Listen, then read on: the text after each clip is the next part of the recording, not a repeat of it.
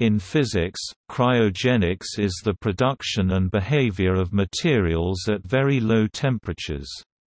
A person who studies elements that have been subjected to extremely cold temperatures is called a cryogenicist. It is not well defined at what point on the temperature scale refrigeration ends and cryogenics begins, but scientists assume a gas to be cryogenic if it can be liquefied at or below -150 degrees Celsius (123 K, -238 degrees Fahrenheit). The U.S. National Institute of Standards and Technology has chosen to consider the field of cryogenics as that involving temperatures below -180 degrees Celsius (93 K, -292 degrees Fahrenheit). This is a logical dividing line, since the normal boiling points of the so-called permanent gases such as helium, hydrogen, neon, nitrogen, oxygen, and normal air lie below -180 degrees Celsius, while the freon refrigerants, hydrocarbons, and other common refrigerants have boiling points above -180 degrees Celsius. Discovery of superconducting materials with critical temperatures significantly above the boiling point of liquid nitrogen has provided new interest in reliable, low-cost methods of producing high-temperature cryogenic refrigeration. The term, high-temperature cryogenic, describes temperatures ranging from above the boiling point of liquid nitrogen, -195.79 degrees Celsius (77.36 K, -320.42 degrees Fahrenheit), up to -50 degrees Celsius (223 K, -58 degrees Fahrenheit). The generally defined upper limit of study referred to as cryogenics. Cryogenicists use the Kelvin or Rankine temperature scale, both of which measure from absolute zero, rather than more usual scales such as Celsius or Fahrenheit, with their zeros at arbitrary temperatures.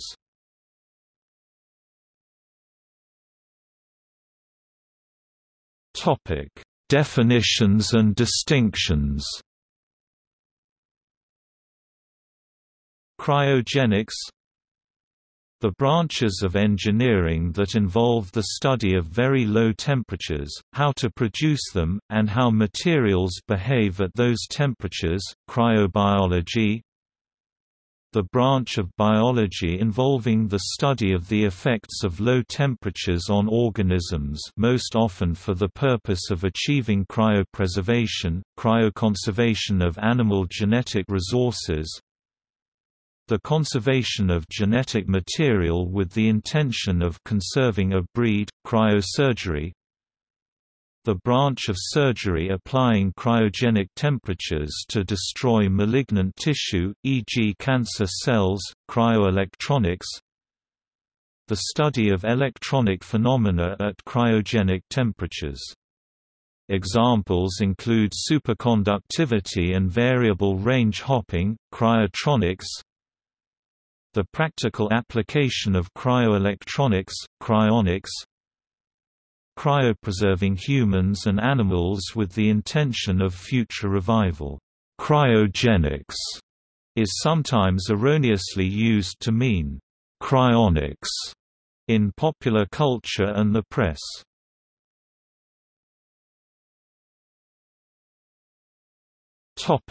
Etymology. The word cryogenics stems from Greek cryo, cold, plus gonike, genic, having to do with production.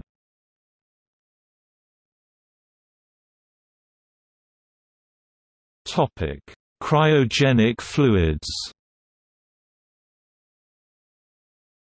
Cryogenic fluids with their boiling point in Kelvin.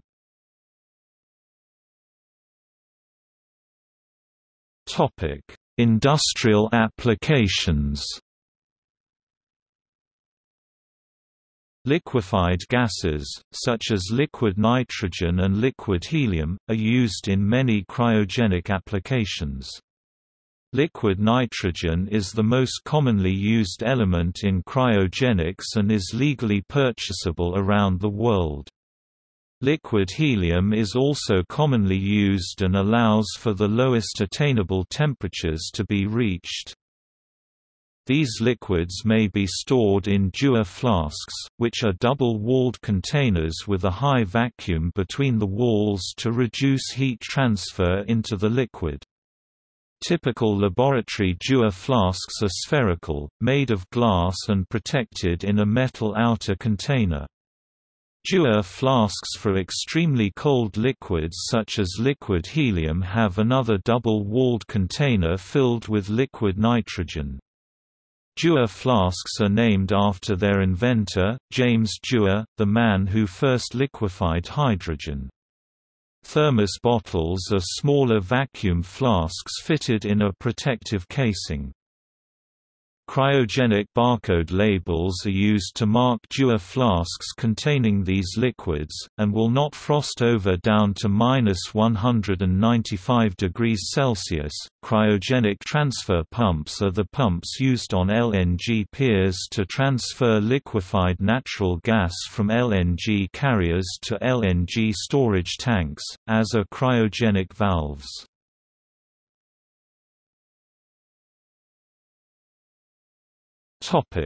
Cryogenic processing. The field of cryogenics advanced during World War II when scientists found that metals frozen to low temperatures showed more resistance to wear. Based on this theory of cryogenic hardening, the commercial cryogenic processing industry was founded in 1966 by Ed Bush. With a background in the heat-treating industry, Bush founded a company in Detroit called Cryotech in 1966 which merged with 300 Below in 1999 to become the world's largest and oldest commercial cryogenic processing company.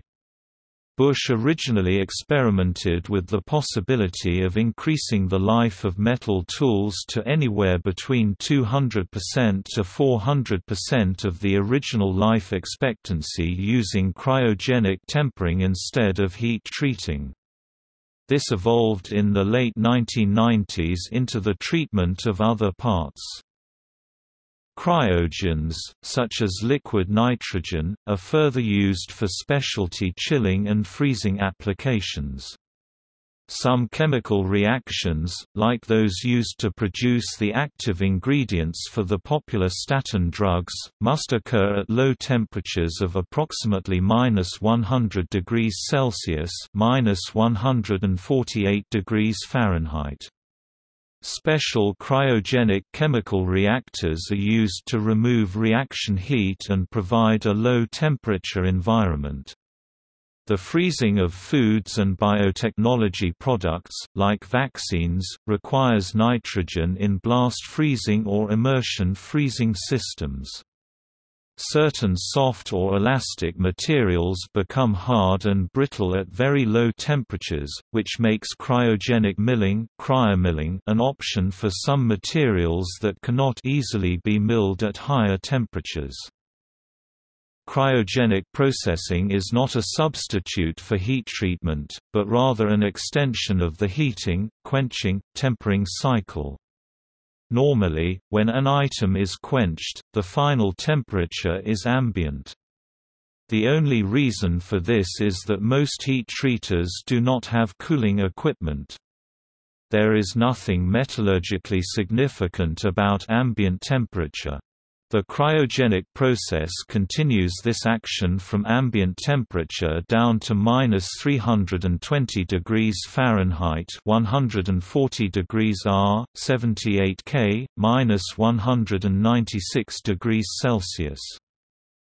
In most instances the cryogenic cycle is followed by a heat tempering procedure.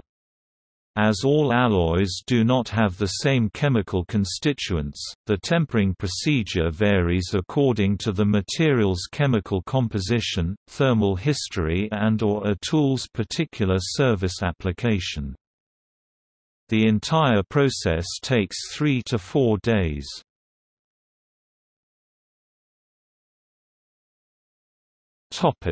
Fuels. Another use of cryogenics is cryogenic fuels for rockets with liquid hydrogen as the most widely used example. Liquid oxygen (LOX) is even more widely used but as an oxidizer, not a fuel. NASA's Workhorse space shuttle used cryogenic hydrogen, oxygen propellant as its primary means of getting into orbit. LOX is also widely used with RP-1 kerosene, a non-cryogenic hydrocarbon, such as in the rockets built for the Soviet space program by Sergei Korolev. Russian aircraft manufacturer Tupolev developed a version of its popular design Tu-154 with a cryogenic fuel system, known as the Tu-155. The plane uses a fuel referred to as liquefied natural gas or LNG, and made its first flight in 1989.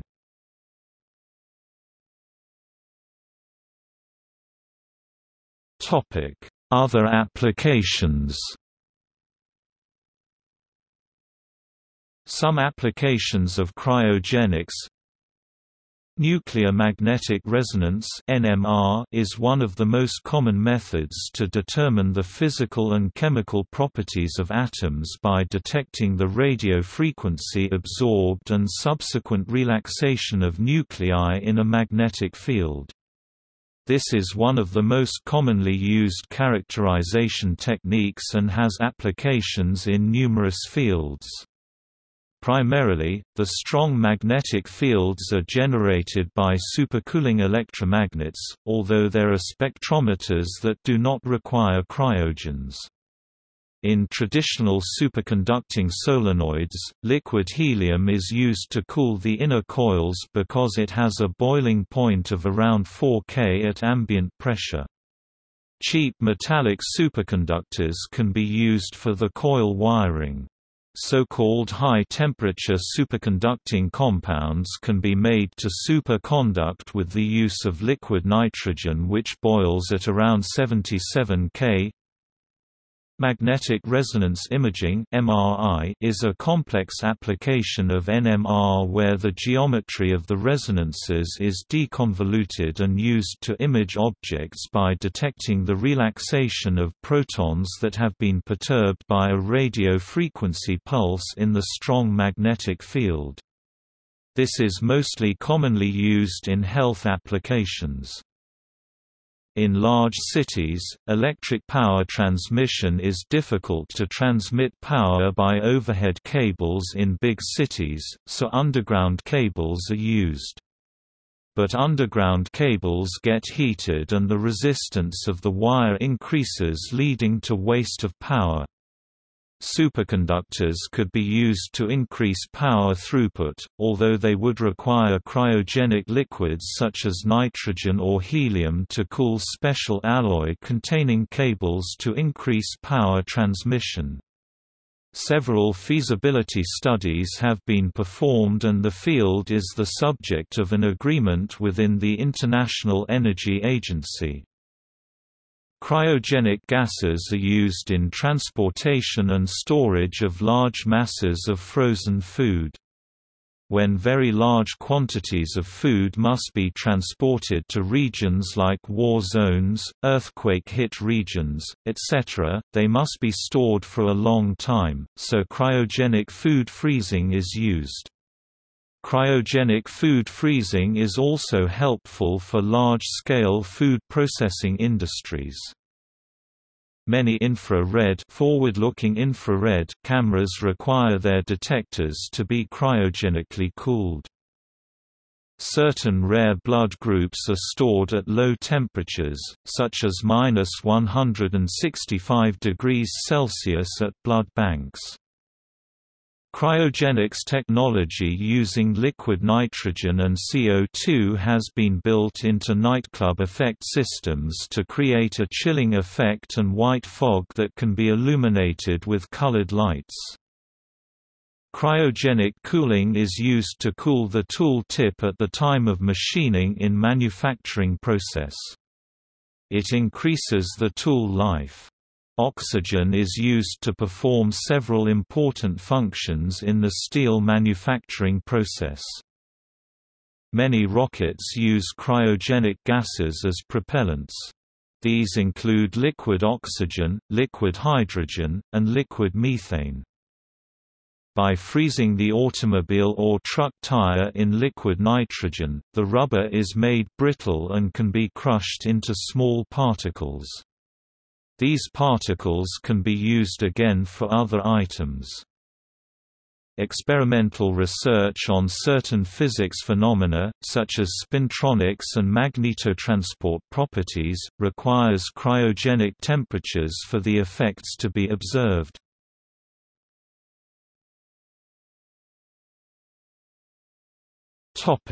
Production.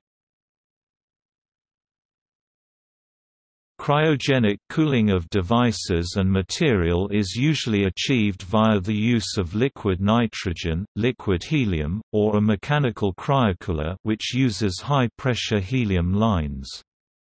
Gifford-McMahon cryocoolers, pulse tube cryocoolers and Stirling cryocoolers are in wide use with selection based on required base temperature and cooling capacity. The most recent development in cryogenics is the use of magnets as regenerators as well as refrigerators. These devices work on the principle known as the magnetocaloric effect.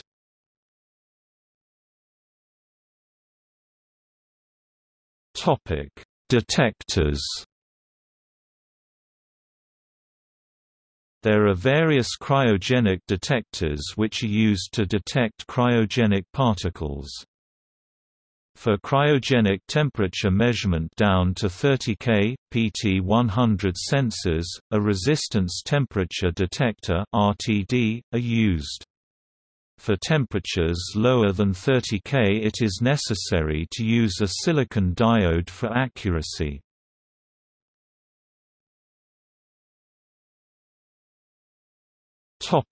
See also: Absolute zero, coldest temperature recorded on Earth.